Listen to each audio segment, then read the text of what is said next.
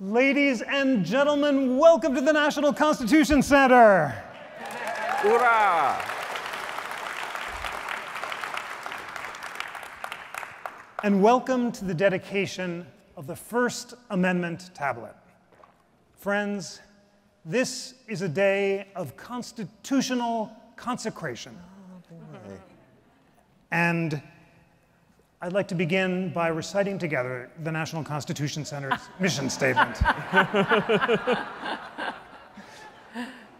You could say that that is the National Constitution Center's mission statement. And in fact, you could say that that is the mission statement for the United States of America, along with the words that are inscribed on the outside of this building, "We the people." And today we're going to talk about the connection between those words, and we're going to talk about the connection between the First Amendment, which was drafted in New York in 1789, and the words drafted there in Independence Hall, the Declaration and the Constitution. And I'm going to ask you to do this again during the second half of our ceremony, but I really want to begin before we recite the mission statement by inspiring ourselves by looking to your right at Independence Hall.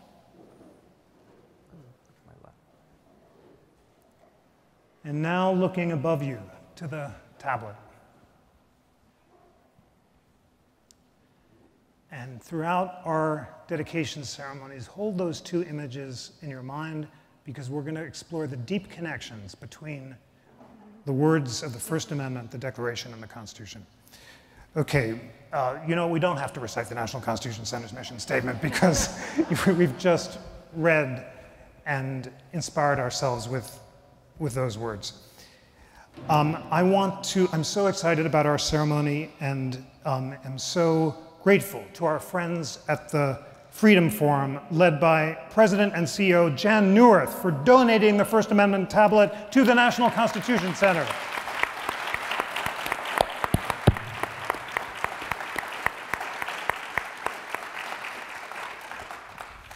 And I'm also grateful beyond words to Judge Michael Luttig and Elizabeth Luttig for making it possible to transport the tablet and enshrine it forever at Philadelphia.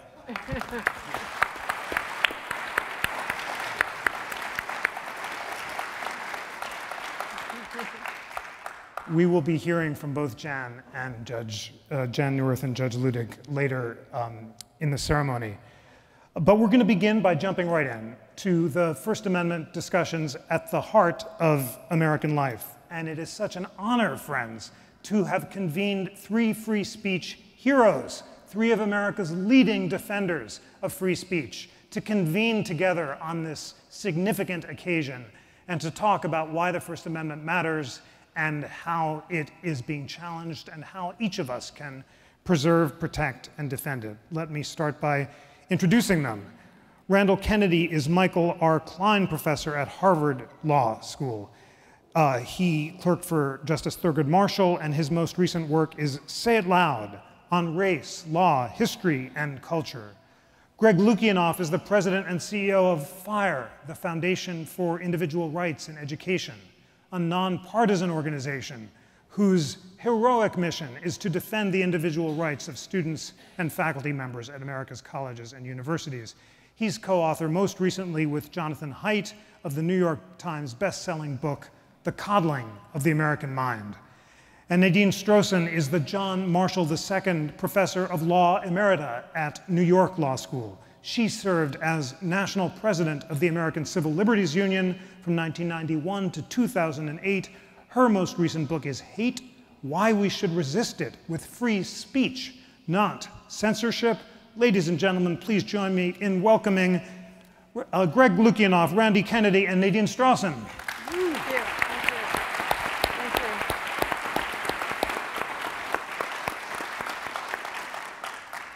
you. Greg, I'm going to jump in by starting with you. So just this morning, I wrote a piece in The Atlantic saying, Elon Musk is right about the First Amendment and Twitter. And it argued that all 4 of the reasons the Supreme Court has given for protecting free speech apply online as well as in the public square. And even though Twitter isn't required to respect the First Amendment, because those words say Congress shall make no law, they don't say Elon Musk shall make no law, I said he was correct to say that Twitter should essentially follow First Amendment standards. You've argued something similar in an open letter to Elon Musk. Tell our friends why you agree that Elon Musk should essentially follow the First Amendment. Thank you, Jeffrey. This is wonderful. There's no person and no institution that I can imagine that deserves this more. This is the old museum used to be right by my house, and I'm so glad that this is being used properly and will continue to exist. So congratulations. I am the rude American who shows up in other countries and doesn't do the whole, well, you know, European system has its thing about freedom of speech, and we have our weird little thing, and of course you guys are better. I actually show up and very rudely explain that the American First Amendment is the longest, cleverest meditation on how you have freedom of speech in the real world. The jurisprudence includes truly some of the brightest people in American history, if I could be so bold, thinking about how you actually do it. So when people are trying to figure out how to regulate it, it's not that Elon Musk must abide by the First Amendment, but if you want to actually see how you maximize freedom of opinion while actually taking care of things like incitement and harassment, etc., that's where you should look, because it is a font of wisdom of how you actually make sure that opinion can be maximized while not falling into the trap of viewpoint discrimination. And I actually took it one level farther. My co-author Jonathan Haidt and I both believe that social media is this major disruptive force. Like, we were underestimating how big of a force it is, and is affecting every facet of our lives globally. But so was the printing press. And we're dealing with something where that brought millions of people talking to each other. We now have added billions of people talking directly to each other. It's going to be disruptive. But I don't think we should give up on the idea that social media, when you have billions of people talking to each other, that it could be much more productive to furthering human knowledge, potentially. So I think we've become too modest in our hopes for what social media could be. We're too focused on the negative side, and I would like to see, you know, Musk draw from the wisdom of the First Amendment, but also think about a way that it could be a force for good. Wonderful, thanks so much for that. Nadine, I haven't asked you whether or not you agree, and it's time to acknowledge this is, you could even call it a radical position. I wouldn't say that it's shared by, I wouldn't assume it's shared by most of our audience or by most Americans. Do you agree with it or not?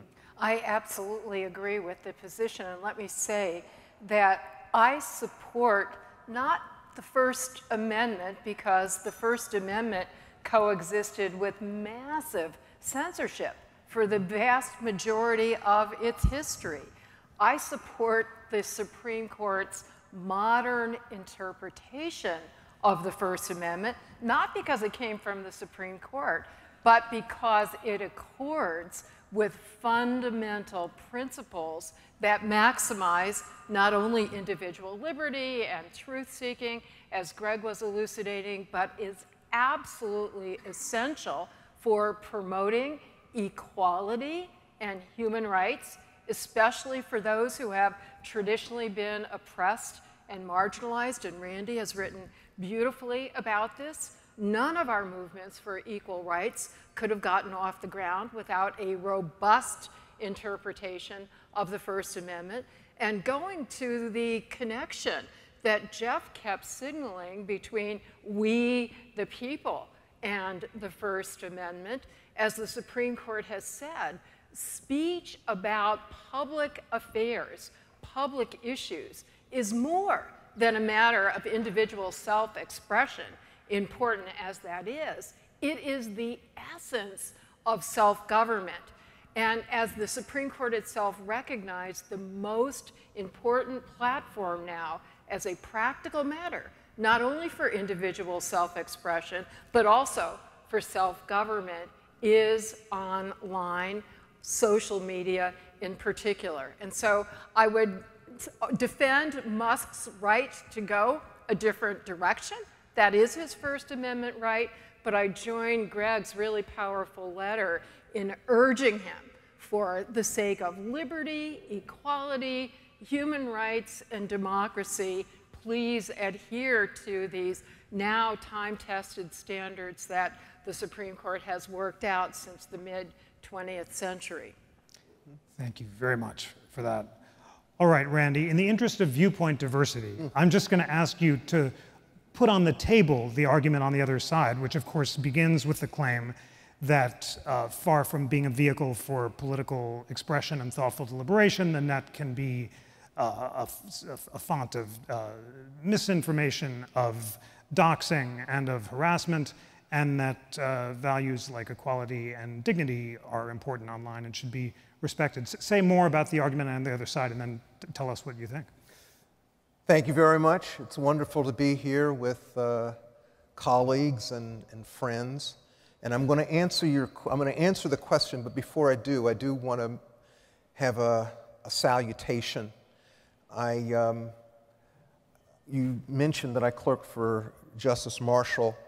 When I clerked for Justice Marshall, Judge Luttig clerked for Chief Justice Berger. And back in those days, and now we're going back several decades, I recall meeting a very gracious young attorney. And it's wonderful to, over time, see a gracious young attorney hang on to that virtue and become a more mature, but still very gracious, mature jurist. And so it's really wonderful to see Judge Luttig here with us.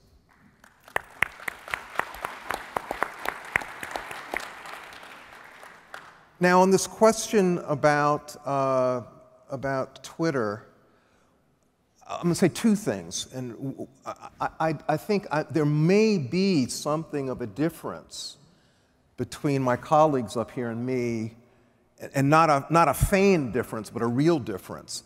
I would really underline what Nadine just said, but take it a step further, because there are some people who, in order to protect freedom of expression, want to actually impose obligations upon private institutions. So, for instance, there are various states that have passed laws requiring private colleges and universities to adhere by First Amendment precepts. There are some people that want to do the same thing with institutions like Twitter. I'm against that. It seems to me that in order to protect pluralism, we ought to respect private institutions as opposed to public institutions. It's a good thing to have a public sector governed by the First Amendment and a private sector. And the private sector can go, one of two ways. Private institutions could decide that they want to be more open than the First Amendment would require. Fine. On the other hand, it may be that a private institution wants to be more restrictive. In my view, fine. Again, for purposes of pluralism. Now, your second question had to do with, well, what about the people who are saying, there's disinformation? What about the horrible so-called hate speech? My view, and by the way, and that's real. That's real. That has costs. No question but that has costs. I think, however, that on this one, I guess I would link up with my colleagues here and say, of course there's costs. All good things in life cost something.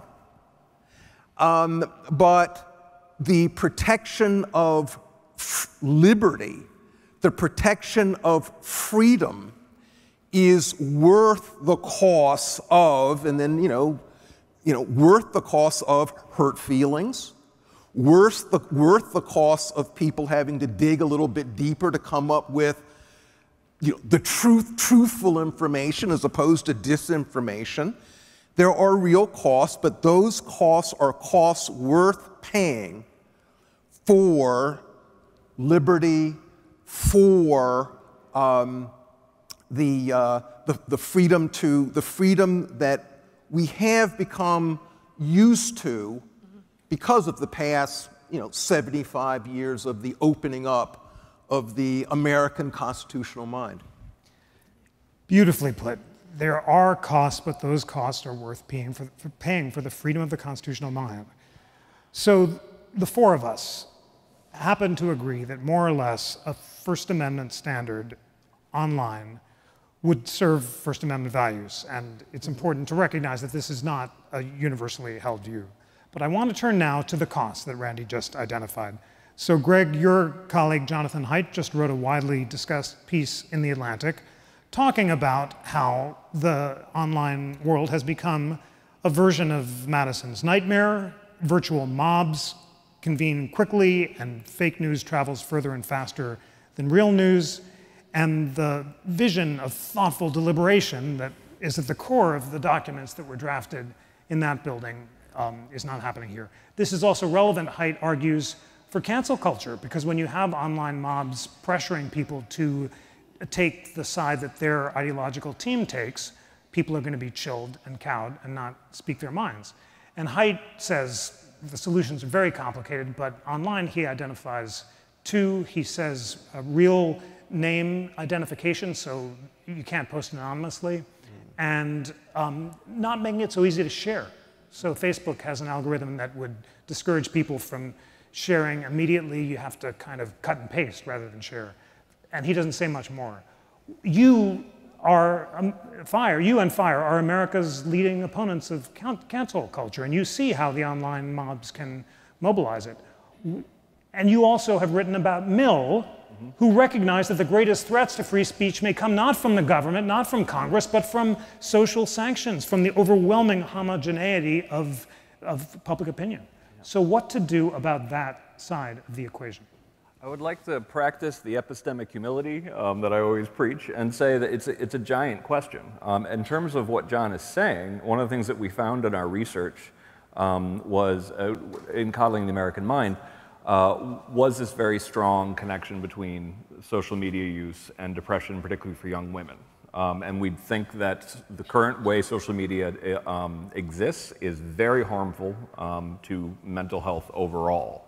Now, I'm a constitutional lawyer, I'm a First Amendment person, so I tend to want the culture to change. I want bottom-up change for the most part. And John has a little bit more comfortable with the top-down approach. You probably, to a degree, need both. But if, I have a 4- and a 6-year-old, both boys. If I had girls, I would do my best to make sure they weren't on Instagram, for example. I do think that creates FOMO, it creates unrealistic body image. So all the problems that John is talking about, and it's a great piece. He talks about how we've created the situation like the Tower of Babel, that essentially we now live in a universe in which different generations, different groups do not speak the same moral language, and we better get used to it because we're never going to understand each other again.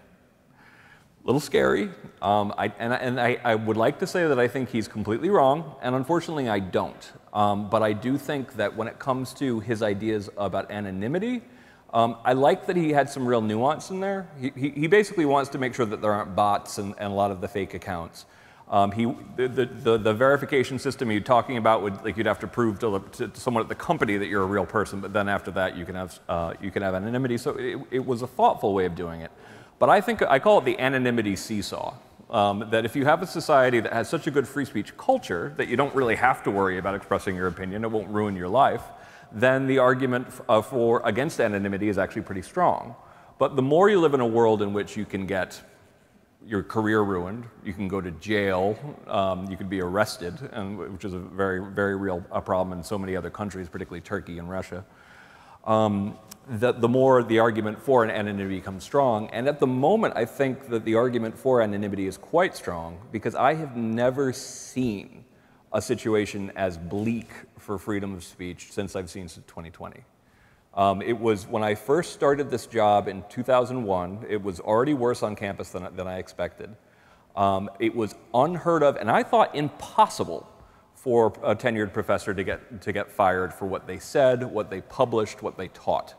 We're now approaching about 36 tenured professors fired just in since about 2015. We have about 600 professors, we're just about to the 600 mark, where there have been attempts to get them canceled since 2015. 2/3 of them just since 2020. About 2/3 of those they result in some kind of sanction. About 1/5 of the time, the professors are getting fired. I've never seen anything even vaguely like the current situation we have. So what I'm afraid of is that if people will take my friend John's suggestions, look for a top-down solution that will work in the interest of greater conformity, as it so often does. Fascinating. Nadine, what's your view about the connection between cancel culture and the online world? Do you agree with Greg that it's as bad as you've ever seen? And you think you've noted that in your experience, some younger people are less willing to buy into the conformity. What can be done to prevent people from enforcing ideological homogeneity and dogma online and off that chills free expression? Well, along with Randy and Greg and John Haidt, I defend freedom of speech not at all because I think that speech can do no harm. That's a canard that is often put out there as, if I believed in punishable defamation, I would say a defamatory comment about those of us who defend free speech. Including the Supreme Court. We recognize that speech can do great harm, and some speech is subject to punishment, by the way. Mm-hmm. I think a lot of the rhetoric about against Elon Musk adopting a First Amendment type approach is wrongly suggesting that that means that literally anything goes. I heard something on National Public Radio. I still defend its free speech rights, but they had a commentator who said, well, you know, child pornography would be allowed. Child pornography is not protected under the First Amendment, nor is targeted bullying or harassment, or for that matter, much defamation, intentional incitement, threats. So the speech that does the greatest harm is already subject to censorship. If we had a First Amendment standard, that would be true on social media as it is in the larger community. On the other hand, the First Amendment also outlaws the most dangerous censorship, namely viewpoint-based discrimination against ideas. And nobody's really talking about that when it comes to social media and the problems with how they have enforced their inherently vague and subjective so-called content moderation standards. Again, those who detract from Musk's proposal to follow First Amendment norms are putting forth these caricatures when they say, oh, you're defending harassment and bullying and, you know, even child pornography. They never talk about, or disinformation. These are all inherently vague and subjective concepts. We make, and I can quote the most famous line from about obscenity, one of these subjective concepts. Everybody knows it. Justice Potter Stewart famously said, I cannot define it, but I know it when I see it. So everybody sees a different it, and that's true for misinformation, disinformation as well. And we have seen that, you know, one person's cherished scientific truth is considered disinformation by somebody else.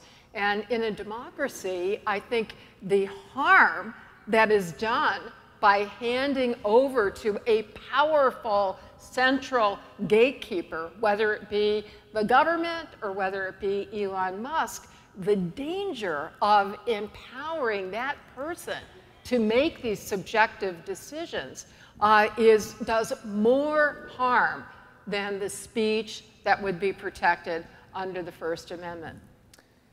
thank you so much for emphasizing the legal definitions that are at stake here and for helping us understand that the First Amendment does allow the banning of narrowly defined false statements, targeted harassment.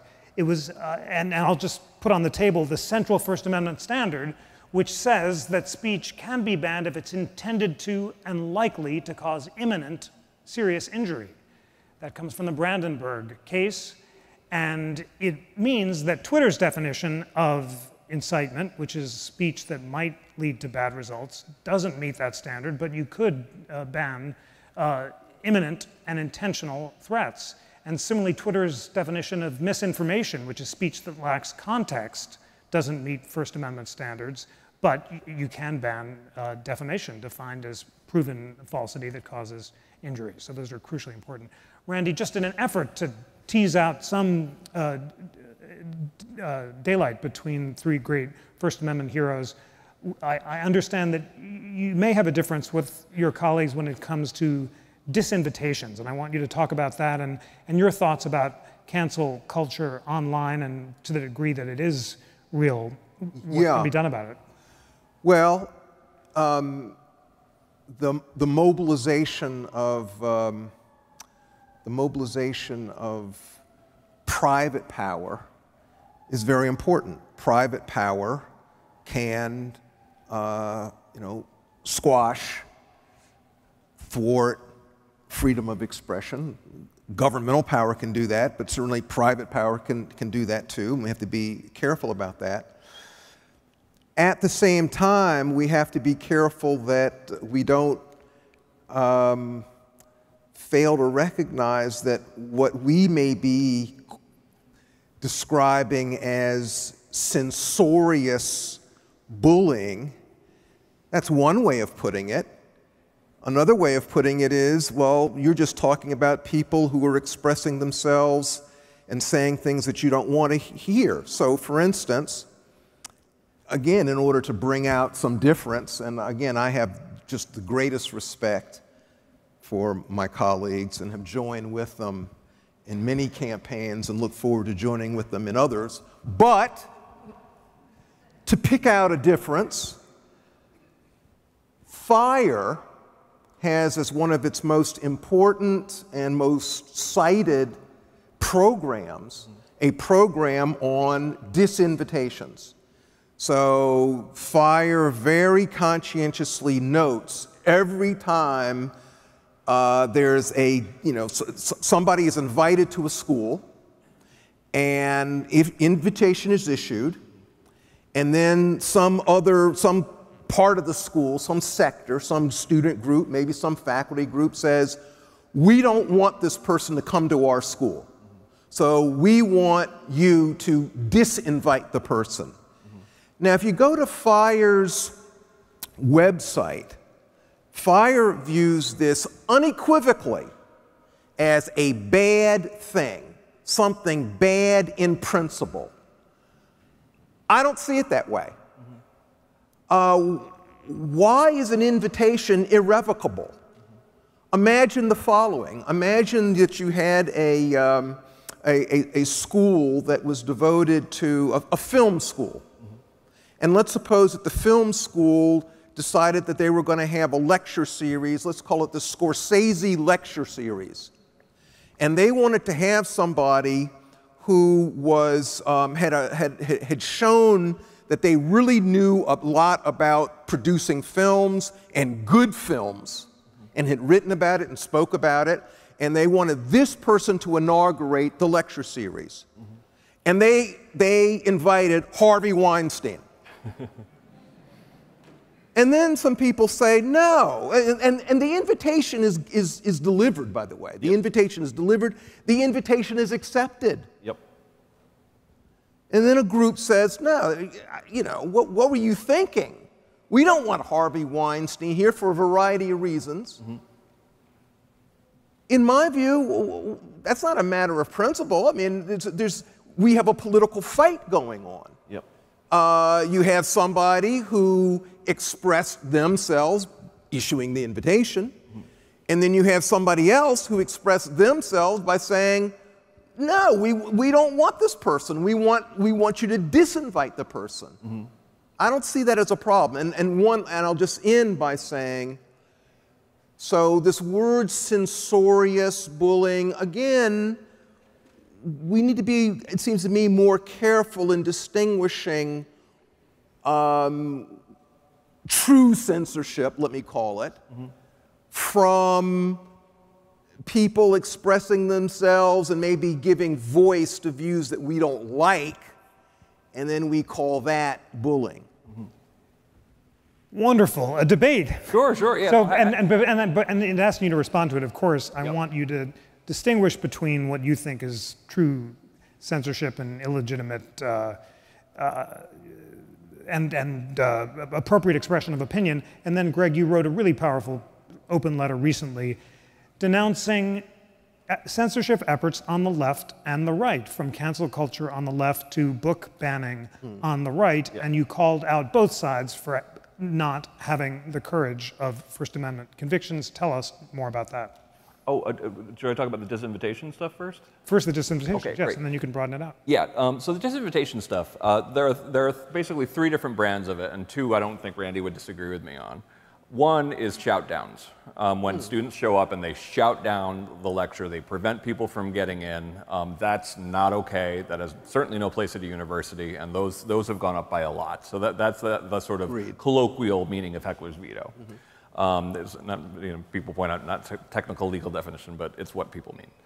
The second one is where the school, partially because there is backlash, tells a group that really wants to invite somebody, and they haven't changed their mind on having, this journalist, for example, come to school, that they have to rescind that invitation, and they make someone actually make a group rescind, and I don't think you disagree on that. I shared your opinion for years, and we would kind of laugh about disinvitation seasons, the students deciding that they don't want this speaker on their campus, and they would protest and demand.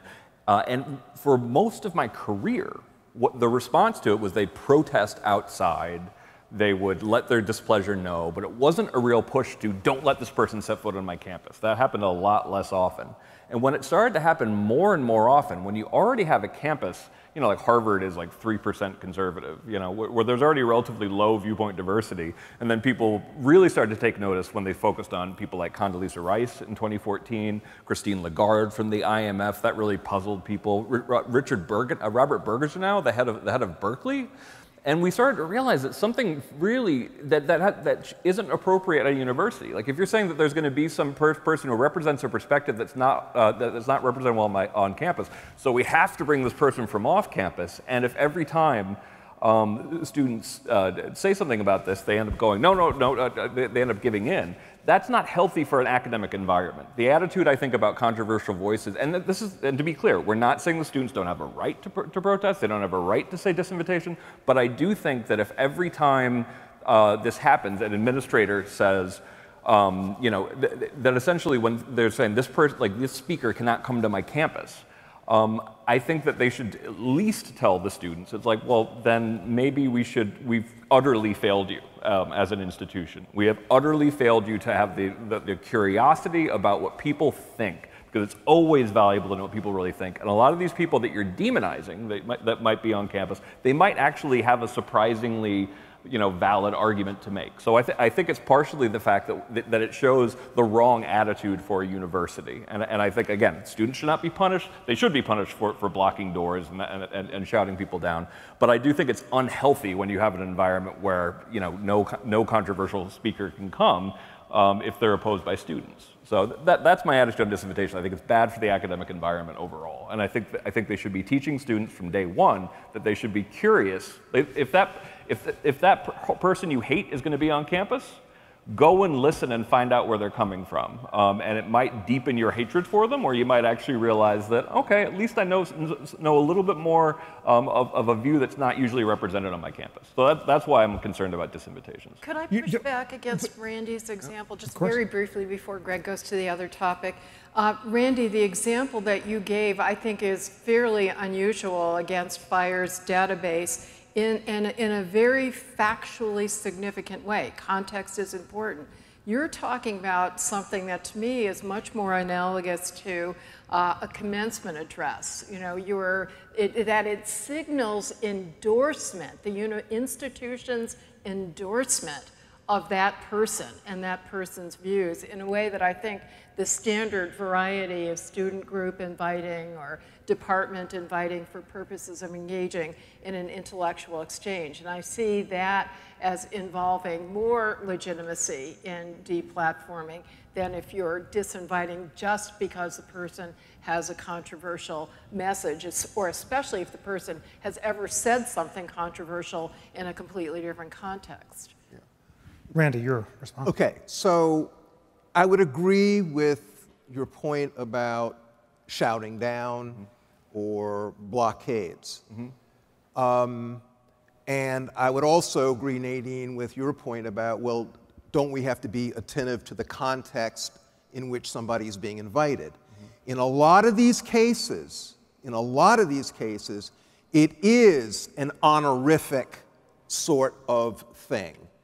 And again, I would simply say that, you know, why is it that we are not asking any questions of the people making the invitations? They're sort of off the radar screen. In my, you know, they may be completely negligent, they may be stupid. Why aren't we questioning them? I think these students, some of them, in any event, some of the disinvitation campaigns, I think, are bad. But it seems to me that some of them are not. Some of them are thoughtful. And ultimately, though, for our purposes, again, the issue is, you know, is this, you conceded, it's not a matter of rights. It seems to me it's a political matter. And we need to, again, sort of, you know, you call something censorious. You know, on your website, you talk about people engaged in disinvitations shaming people. Greg, Fire that I support shames people. Fire shames my university. They have complete right to shame people. But and by the way, isn't shame sometimes good? Absolutely. But what I'm saying is that I think it's unhealthy for the academic environment to just and the problem is, in a lot of cases, the administrators are encouraging them to disinvite people. That's what happened with the Condoleezza Rice thing. That started with administrators actually being kind of like, this person shouldn't be speaking on our campus. So I think sometimes we look at this a little bit too critically, and I think a healthier campus environment, the attitude would not be, don't come to my campus, it's show up and ask hard questions. Yeah. Okay, one please, last wonderful, thing, this is great. Because I don't want people to get the wrong. When you were talking about your change of mind, I mean, I've had a change of mind too. So because for a number of years, I'd say until about there was a long span of time where frankly, I mean, you know, I know a whole bunch of folks with Fire and ACLU too. And I thought, oh, you know, there are a lot of universities and colleges in the United States. There are a lot of students. Things are going to happen. These folks are making a mountain out of a molehill. I thought that. I'd say until about 4 or 5 years ago. And then the episodes started mounting so much and started involving institutions with which I was more familiar. I think that a while ago, frankly, I think there was a certain snobbery on my part. No, I'm serious. I mean, you know, it was a certain sort of snobbery. I'd read something in the Chronicle of Higher Education about something happening, and I'd say, well, what do you expect? You know, those people are hicks. But then, take a look now, and, you know, the leading institutions have this problem, and it is a big problem, of, you know, sort of ideological conformity, people really wanting to stay away from certain sorts of boundaries, not even asking questions when they have questions. Mm-hmm. And so, you know, I've changed. Yeah, and it's only because it's gotten so much worse. I mean, if you could look at FIRE in 2012, we were finally going to see the table for reforms to speech codes. We were helping things. We were pushing for reform in the Department of Education. Like, there are all these things that we've achieved, the decrease in number of speech codes. There used to be 75% of schools had ludicrously, by a First Amendment standard, unconstitutional speech codes. We've gotten that down to like 19%. Like, we've really had great success. What we didn't see coming as strongly as we did was that the students themselves would go from being the most reliable constituency for free speech on campus to the ones who are sometimes doing the shouting down, which is greatly concerning. That's why this wonderful First Amendment, despite its being essential for protecting meaningful freedom of speech, is necessary but not sufficient. Mm-hmm. And that's why we have to go beyond it in the private sector, going back to where we started with social media, but creating a culture on campus where we recognize every time one of us says something, it might deter somebody else from saying something, but we want to create a robust culture where people are encouraged to participate fully and freely and equally, no matter who they are and no matter what they believe. And we can only do that through education. I mean, FIRE's going to continue to win the First Amendment lawsuits, but that's not going to be enough. Not enough. Do you want me to talk about the laws really quick? You know, I'd love to, but we have 3.5 minutes for closing thoughts. So this is what I'm going to... And here we end on time. Let me ask each of you to reflect on Nadine's central point. How to create a culture of free speech, given the incredible gap between the majestic, inspiring words behind us, between the Supreme Court and the court's nearly unanimous embrace of our classical First Amendment tradition, and a totally different culture on the right and the left, which rejects this tradition. And Nadine talks about education, and Madison insisted that instructing people not only in the substantive principles of free speech and why it's important, but the habits of civil dialogue, of learning how to listen to arguments with whom you disagree, was crucial. And that's what we're trying to do here at the center, and that's why it's so incredibly appropriate and meet that the tablet should be here. But each of you are on the front lines of this. How would you create a culture that respects free speech? Greg. I think metaphors matter, and Marketplace of Ideas is a good metaphor, but I don't think it goes quite, it really captures one of the key values of freedom of speech, and I don't see this enough in the scholarship. A lot of times people get into the Platonic mindset, and they think that debate and discussion is only valuable if you can figure out the Platonic form of the truth, and that's a silly, very academic way of looking at it. The most important value of freedom of speech, and my preferred term sounds fancy, the lab and the looking glass, kind of a humanist point of view, but it's also very simple.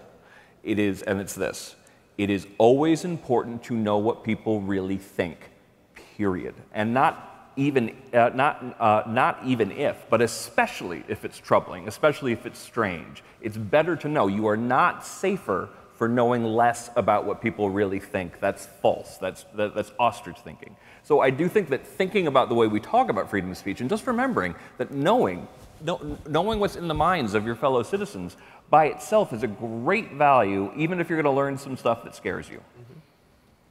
Hear, hear. Nadine. Well, too many people believe in freedom of speech for me, but not for thee. What we have to convince people of is you're not going to have freedom of speech for me unless there's also freedom of speech for thee. This is very oversimplified, but in general, we have too many liberals and progressives and Democrats who are supporting cancel culture on campus. We have too many conservatives and Republicans who are supporting book banning and laws restricting what can be taught in schools and even on campus in terms of the most important topics, race and gender. I wish that, and we don't see enough cross-fertilization right. Each side will critique what the other one is doing, but there is not enough self-critique. I wish there would be a détente where people recognize if we are going to have the kind of freedom of speech for the kind of people and ideas that we support, then we're going to have let those other people have exactly the same amount of freedom. Woohoo!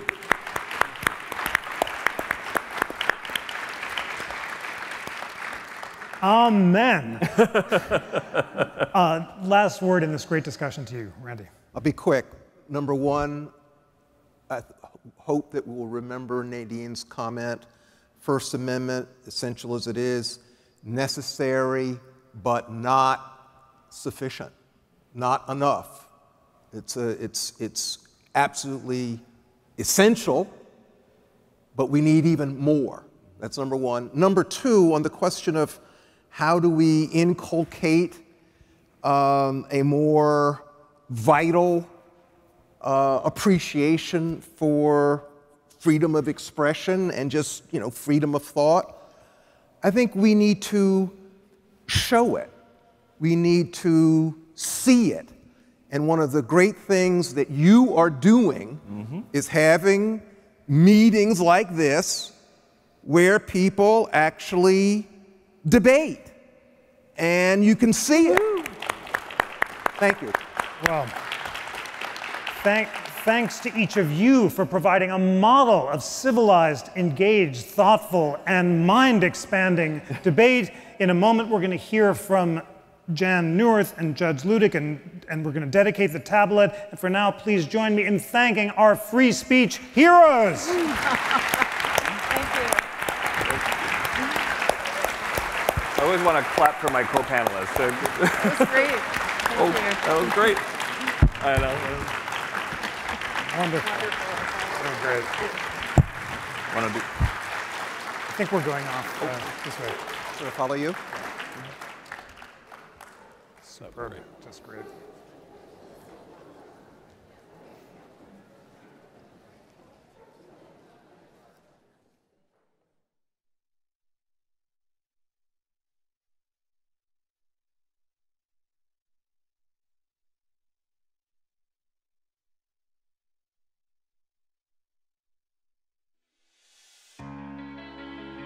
The First Amendment. 45 words. 5 freedoms. A cornerstone of our democracy. The most fundamental rights we enjoy as Americans are protected by this amendment. Freedom of religion. Speech. The press. The freedom to assemble and to petition our government for change. The First Amendment tablet is a soaring symbol of these essential freedoms. Carved from 50 tons of Tennessee marble, it is a monument to free expression and an inspiration to people around the world who value freedom. For more than a decade, the tablet graced the facade of the museum, situated between the White House and Congress in our nation's capital. A powerful reminder for those in power. Against its backdrop, Americans have celebrated, mourned, rallied, hoped, exercised the very freedoms the First Amendment guarantees. Now at home at the National Constitution Center in Philadelphia, it stands watch over the birthplace of our democracy, raising awareness, fostering understanding, and reminding us of the liberties that light our way. It is a modern testament to a historic achievement, illustrating for visitors from around the globe the power of words, the promise of freedom, and the eternal values that define our democracy.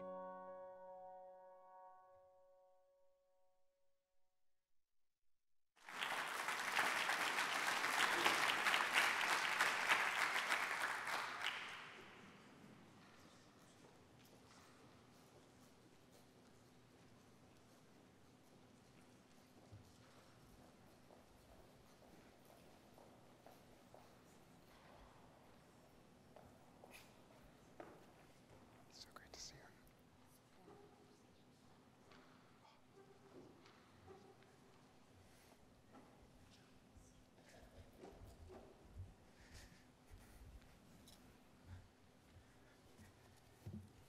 And now it's time to dedicate the First Amendment tablet. On behalf of my colleagues at the National Constitution Center, friends, it's so meaningful to welcome you to convene for this significant ceremony. And to begin our dedication, it's my greatest pleasure to introduce Jan Neuharth, the chair and CEO of the Freedom Forum and member of the National Constitution Center's Board of Trustees. It was Jan's vision that led the Freedom Forum to donate the First Amendment tablet to the NCC and transport it from its original home in Washington, D.C. to this magnificent space overlooking Independence Hall. Jan, you've been an invaluable partner, a friend, and a fellow cheerleader for the First Amendment, and it's so meaningful that you've made this possible, and I'm so looking forward to all of the incredible work we're going to do together to create a First Amendment gallery to adorn this tablet and to inspire visitors for generations to come. Ladies and gentlemen, please join me in welcoming Jan Neuharth.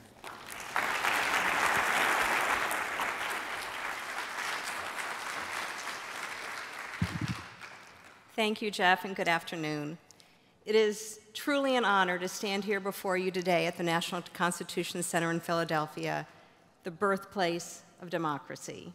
I'm Jan Neuharth, Chair and Chief Executive Officer of the Freedom Forum, and what a thrill it is to see those 45 words of the First Amendment being displayed once again, and in such grand fashion here in the heart of the city, just steps from Independence Hall, where the Declaration of Independence and Constitution were created and signed, where their Liberty Bell is displayed, and where the Bill of Rights was first imagined. The tablet was erected in 2007 on the facade of the museum in Washington, D.C., where it stood for over 13 years. Nearly 10 million visitors experienced the museum, and through our exhibits and programs, they gained valuable insight into how the core freedoms of the First Amendment, religion, speech, press, assembly, and petition, applied to their everyday lives. When the museum closed, the question my colleagues and I heard repeatedly was, what will happen to the First Amendment tablet? And that was no surprise, since this 50-ton, 74-foot tall tablet made of pink Tennessee marble loomed large in the nation's capital, and over the years became one of the more iconic sites in the city. Situated on Pennsylvania Avenue between the White House and the U.S. Capitol, the tablet was a daily reminder to all who passed by it, including our nation's lawmakers, of the First Amendment freedoms guaranteed to all Americans. The tablet served as a backdrop to 3 presidential inauguration parades and countless marches and demonstrations, and it was a setting for numerous programs and rallies. Powerful and evocative images of freedom were often projected onto its facade, and it provided a grand platform for those speaking out and exercising their First Amendment rights of speech and assembly. So when faced with the question of what would happen to the tablet, where it would go, it was important for us to find a home where it would be on public display, and where millions of Americans could continue to expand their understanding and appreciation of their First Amendment freedoms. We could not have found a better spot than right here at the National Constitution Center, whose mission is to increase Americans' awareness and understanding of the Constitution. See, now you know. We don't have to repeat it. It's a fitting home where millions of Americans will continue to increase their appreciation of our First Amendment freedoms. And it's a major step for the Freedom Forum as we reach beyond Washington, D.C. to further our mission. The work of the Freedom Forum continues with our goal of fostering First Amendment freedoms for all and raising awareness of those freedoms through education, advocacy, and action, sharing the stories of Americans who have exercised their rights to ignite change. We were encouraged by a recent survey commissioned by the Freedom Forum, which revealed that overall awareness of the First Amendment and the 5 freedoms it protects is growing. But in today's politically polarized and social media connected world, America's First Amendment values are being tested. So the work of the National Constitution Center and the Freedom Forum continues as we inform citizens about how the Constitution and the First Amendment unite us all. I want to thank Jeff Rosen and his team here at the National Constitution Center who have been committed and engaged partners. And we look forward to future collaborations as we continue vital and impactful conversations like this one here tonight about the role of the First Amendment and the Constitution in today's society. Whether displayed on Pennsylvania Avenue or in Philadelphia, Pennsylvania, the 45 words engraved on this tablet are more important and vital than ever. And I'm so honored to be here with you today to officially welcome the tablet to its new home.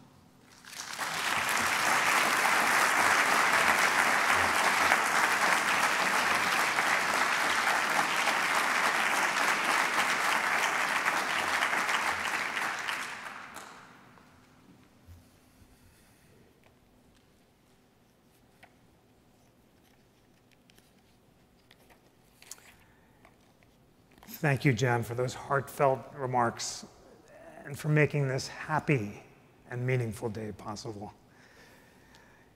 It's now my greatest honor to introduce Judge J. Michael Luttig.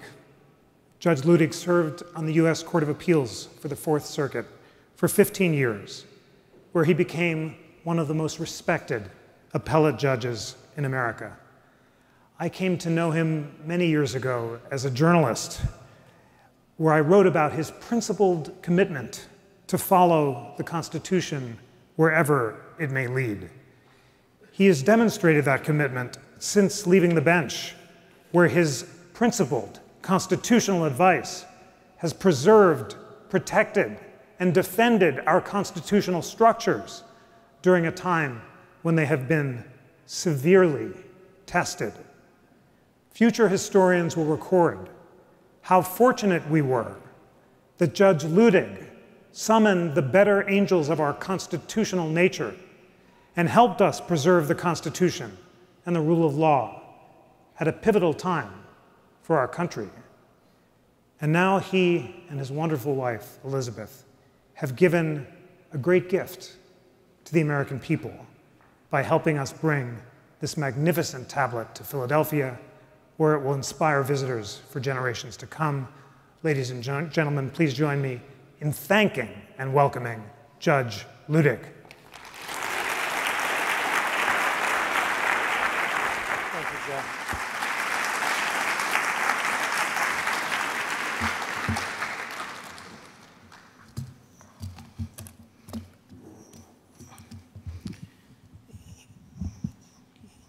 You know, I'm the judge because I'm supposed to be wiser than the rest of you. Right now you're probably wondering, if I'm so wise, why is it that I am following Jeffrey Rosen, Jan Neuharth, and three of the most distinguished First Amendment scholars in the United States of America. Before you draw the wrong conclusion, let me tell you that I tried to speak first, and Jeff refused. He knew what was going to happen as well as I did.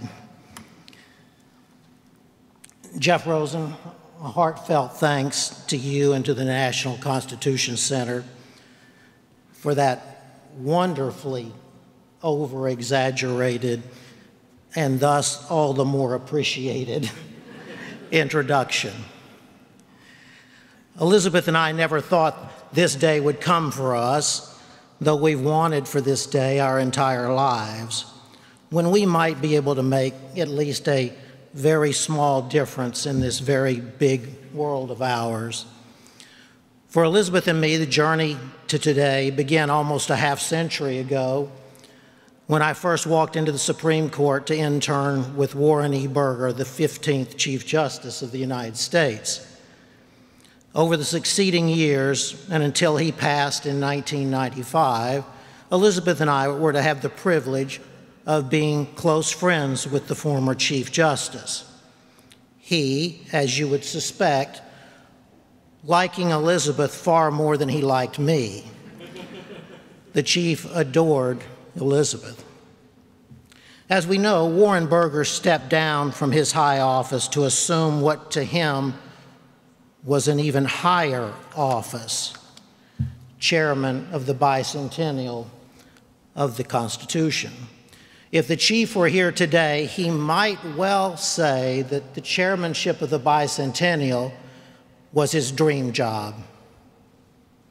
But he would say that this National Constitution Center was his lifetime dream. He would marvel at this resplendent edifice that holds in sacred trust the history, but also the future of our Constitution. This center whose inviolable mission is to educate Americans and the world about the Constitution of the United States. As all of us are today, Warren Burger would be utterly captivated by this heroic scale monument in tribute to the First Amendment. From the Constitution Center's Grand Hall, this tablet will now majestically overlook Independence Hall, the birthplace of America itself, where both the Constitution and the Declaration of Independence were civilly debated and then signed in 1787 and 1776, respectively. This tablet will forever pay homage to the framers of our Constitution who wrote the Charter for American governance, the blueprint of our United States. From this place, the First Amendment tablet will grace the National Constitution Center in perpetuity, inspiring all who cherish freedom. The 45 sacred words of the First Amendment arrayed before us in this iconic tablet enshrine 5 of our nation's most precious freedoms: freedom of religion, freedom of speech, freedom of the press, freedom of assembly, the freedom to petition our government, and, Jeffrey Rosen may soon tell us, freedom of conscience, without which all other freedoms would amount to little.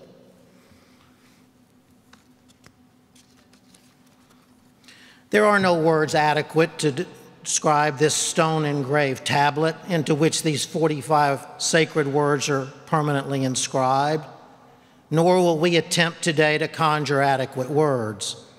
For today, we will let these at once prosaic and poetic words speak for themselves without attempted embroidery.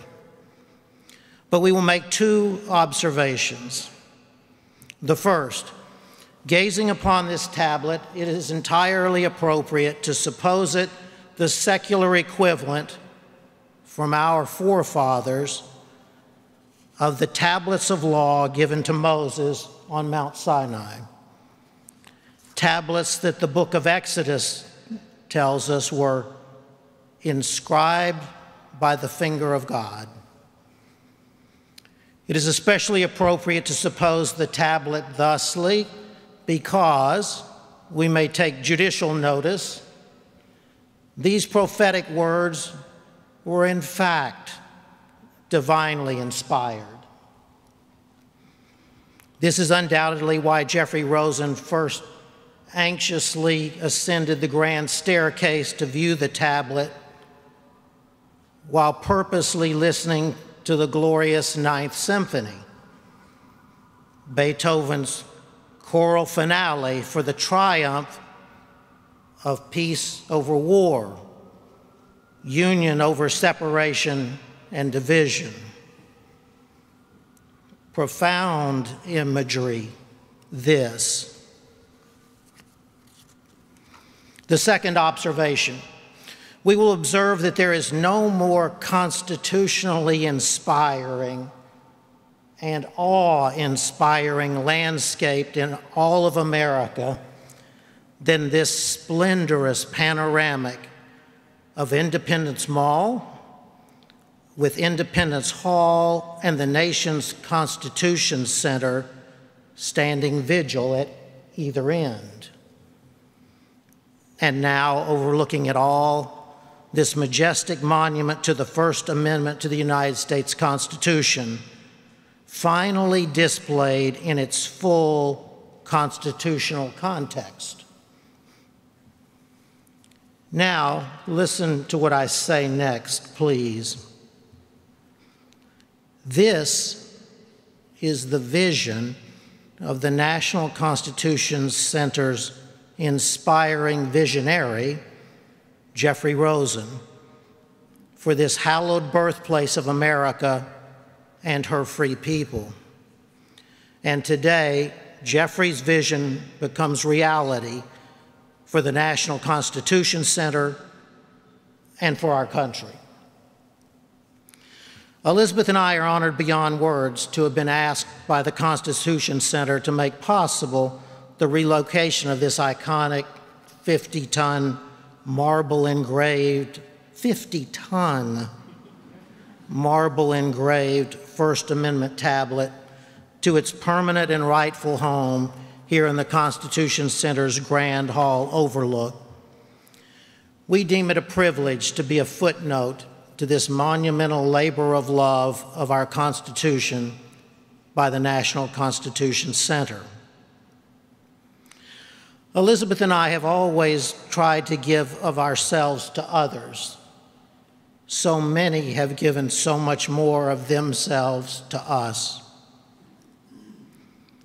For most of our lives, it was harder to give much to others from our means, and we regret that. For as to both self and means, it is so much more blessed to give than to receive. Or as Winston Churchill put it slightly less biblically, we make a living by what we get, we make a life by what we give. Elizabeth and I are blessed by this gift, not by the capacity for this gift, blessed by this gift itself. Beyond our family, we expect this to be one of, if not the most gratifying and fulfilling commitments of our lives, just as we expect today to be one of the most gratifying and fulfilling days of our lives. But we think of our modest gift toward this iconic tablet of law not as a gift from us, but rather as a gift from the American people, a gift on their behalf, if you will, of which we are but the gifting agents. We think of ours as a gift to our country as much as a gift to the National Constitution Center. And this is how we hope our small contribution to this historic monument to our Constitution's First Amendment will be remembered. Jeffrey Rosen, I have waited almost 30 years for this moment when I could turn the tables on you, finally, in return for your lamentably accurate, First Amendment protected press coverage of me for over these many years. It is for this reason that I will end where I began. It is Elizabeth and I who thank you, Jeffrey, and the National Constitution Center for affording us this honor and this privilege. It is we who are grateful to you for the opportunity to bring home to Philadelphia and the National Constitution Center this exalting monument in memorial to the First Amendment, from which place this tablet will inspire all who aspire to freedom, America and Americans and the people of the world, for generations and generations to come. Please accept our heartfelt thanks, Jeffrey, and the National Constitution Center.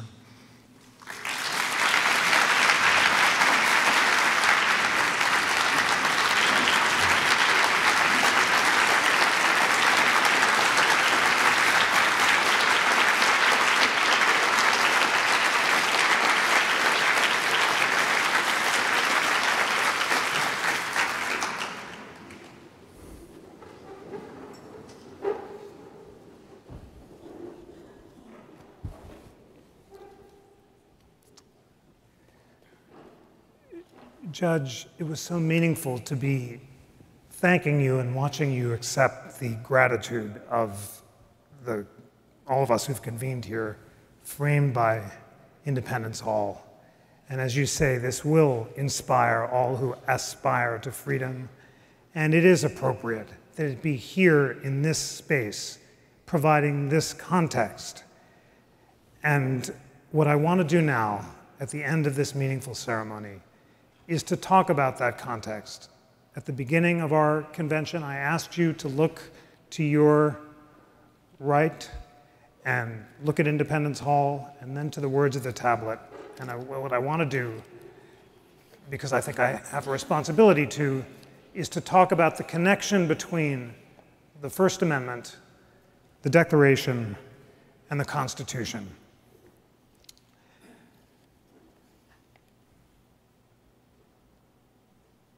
What is the connection between the First Amendment and the Declaration and the Constitution?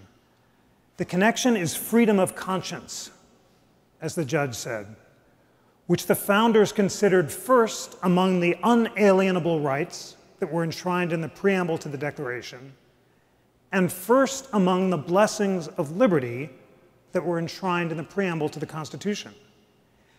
Now, how do we know that the rights of conscience, as the founders called them, were first among the unalienable rights and first among the blessings of liberty?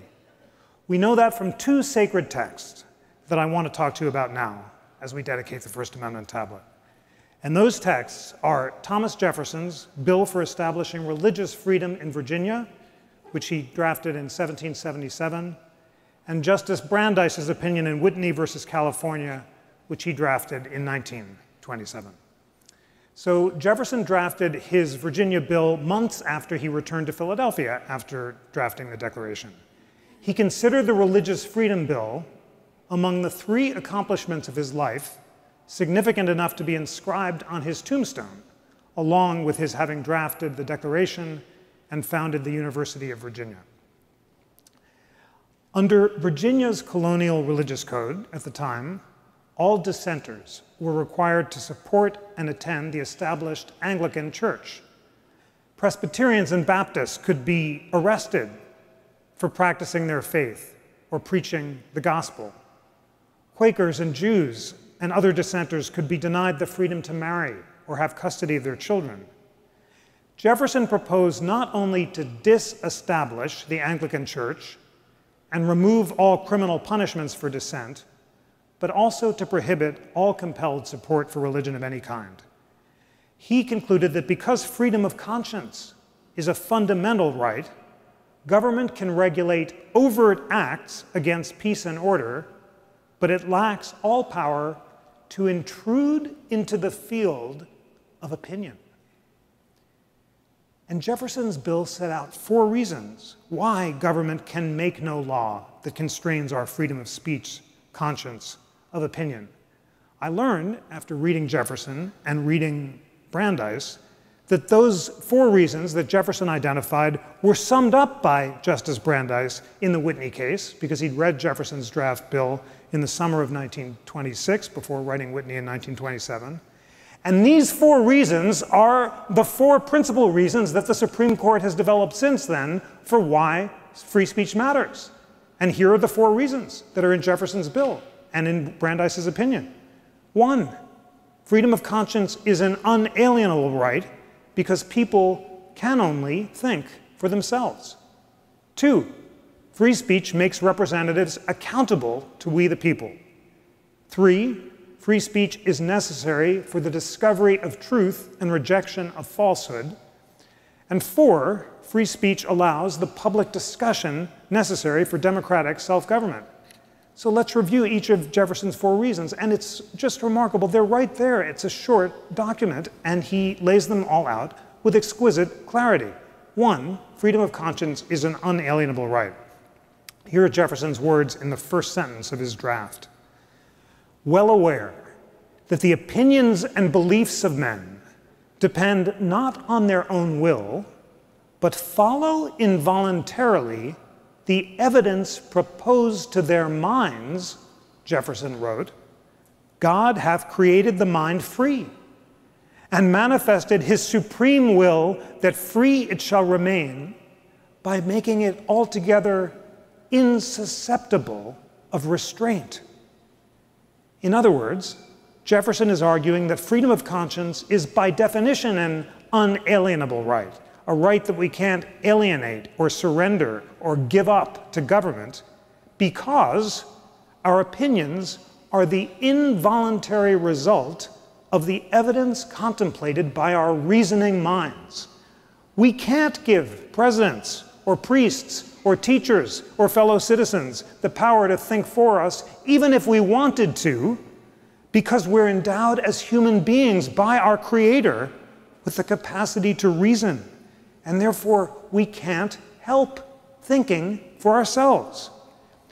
Now we know that Madison, the drafter of the First Amendment, shared Jefferson's views on this point because he echoed them exactly in his memorial and remonstrance against religious assessments in 1785, which was what persuaded the Virginia legislature to pass Jefferson's bill. And this is Madison's language. He's saying the same thing in slightly fewer words. The rights of conscience are unalienable, Madison wrote, because the opinions of men, depending only on the evidence contemplated by their own minds, cannot follow the dictates of other men. Reason 2, free speech makes representatives accountable to we the people. In his Religious Freedom Bill, Jefferson emphasized that it's crucial in a democracy for citizens to be able to criticize public officials because legislators and religious leaders, being themselves fallible and uninspired, as Jefferson put it, will always try to impose their opinions and modes of thinking on others.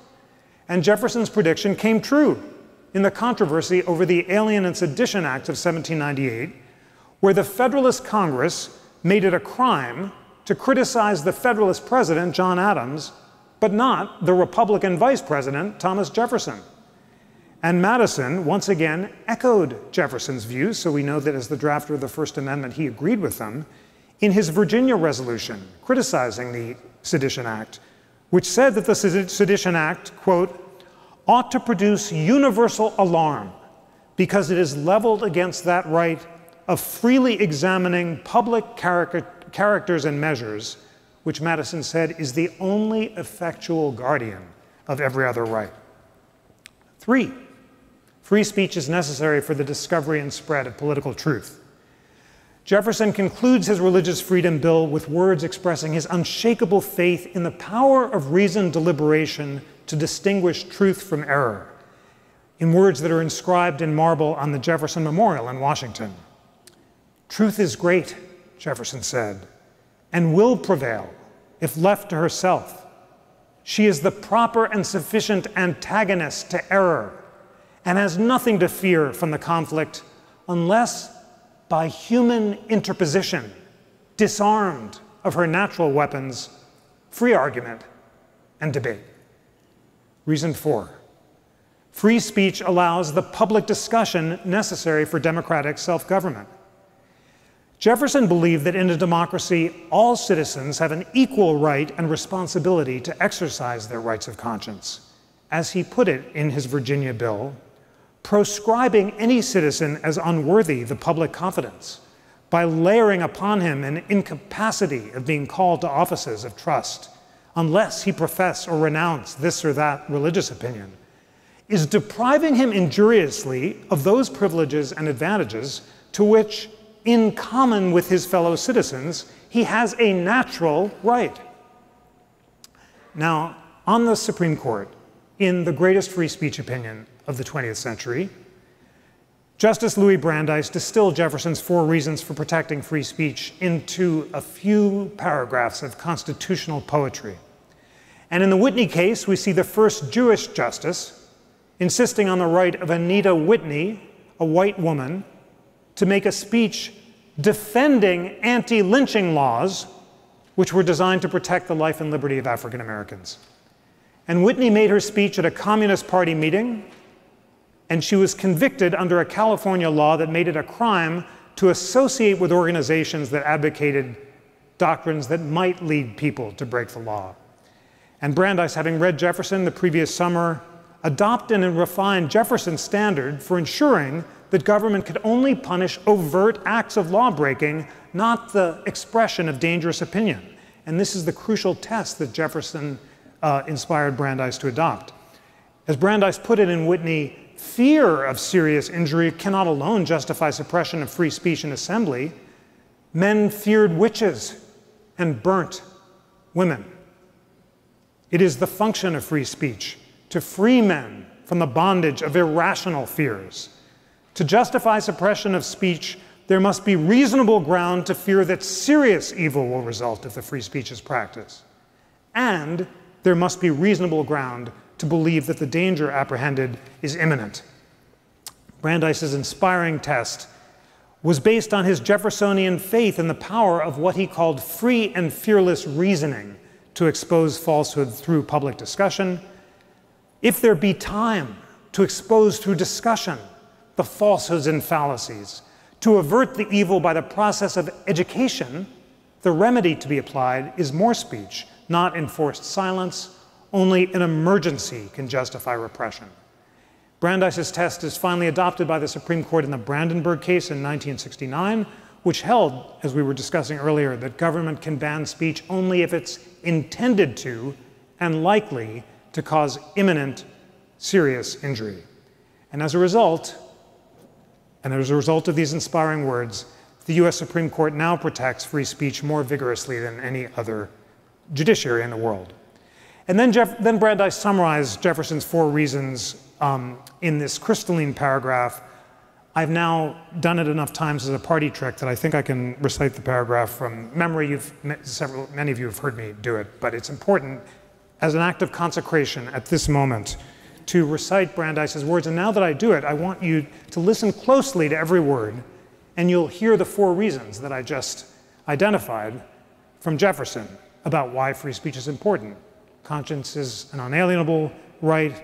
It is necessary for political accountability. It's necessary for the discovery and spread of political truth. And it's necessary to allow truth to vanquish error. So here's Brandeis, and now you see the importance of the place.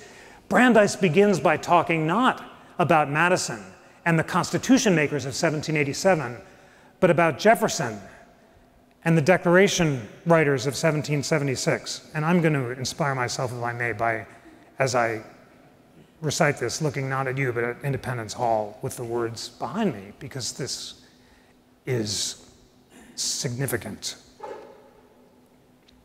Those who won our revolution believed that the final end of the state was to make men free to develop their faculties, and that in its government, the deliberative forces should prevail over the arbitrary. They valued liberty both as an end and as a means. They believed liberty to be the secret of happiness and courage to be the secret of liberty. That's from Pericles' funeral oration. They believed that liberty to think as you will and to speak as you think are means indispensable to the discovery and spread of political truth. That without free speech in assembly, discussion would be futile. That with them, discussion affords ordinarily adequate protection against the dissemination of noxious doctrine. That the greatest threat to freedom is an inert people. That public discussion is a political duty, and that this should be a fundamental principle of the American government. You see the connection. I hadn't seen it before between the First Amendment, the Virginia Bill, the Constitution, and the Declaration. And that's why it is right and appropriate that these words are here. Now, just a few final thoughts, and then we will close. This paragraph shows that all 4 of Jefferson and Brandeis's reasons for protecting free speech are based on an Enlightenment faith in reason itself. The First Amendment is based on a faith that people will take time to cultivate their faculties of reason through education and public discussion of the kind of convening that we're doing now. It's based on a faith that public deliberation will check arbitrary and partisan demagogues rather than enable them, that more speech will lead to the spread of more truth rather than more falsehood, and that people will in fact take time for discussion and deliberation rather than making impulsive decisions based on passion rather than reason. As we all know, and as we all have been discussing, this founding faith in reason is being questioned in our polarized age of social media. Twitter, Facebook, and other platforms are being based on a business model that's now being called enrage to engage. They've accelerated public discourse to warp speed, creating virtual versions of the mob. Inflammatory posts based on passion travel farther and faster than arguments based on reason. And rather than encouraging deliberation, mass media at times undermines it by creating filter bubbles and echo chambers in which citizens see only those opinions they already embrace. For these reasons, some are calling for America's free speech tradition to be reconsidered or abandoned. But as you've heard from my inspiring colleagues, here at the National Constitution Center, by contrast, we're proud to reaffirm the faith in reasoned deliberation by consecrating these 45 words that will shine forever in this hallowed space as a vital platform for nonpartisan constitutional education and debate. As Judge Luttig said, we bring together Americans of different perspectives to cultivate their faculties of reason. Only by listening to the best arguments on all sides of the constitutional questions at the center of American life can all of us exercise our right and duty to make up our own minds. And so, like Jefferson and Brandeis, like Frederick Douglass and Ruth Bader Ginsburg, like all of the great free speech heroes of American history, and like Jan Neuharth and Judge Michael Luttig, we are dedicated to preserving, protecting, and defending what Jefferson called the illimitable freedom of the human mind. And now, let me consecrate this tablet by expressing this hope. May the shining words of the First Amendment tablet inspire future generations with this self-evident truth. Reason will always combat error as long as individuals are free to follow the dictates of conscience wherever it boldly leads.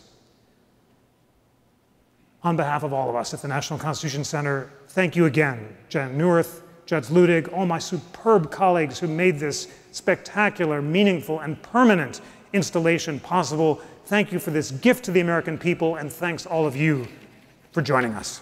Thank you.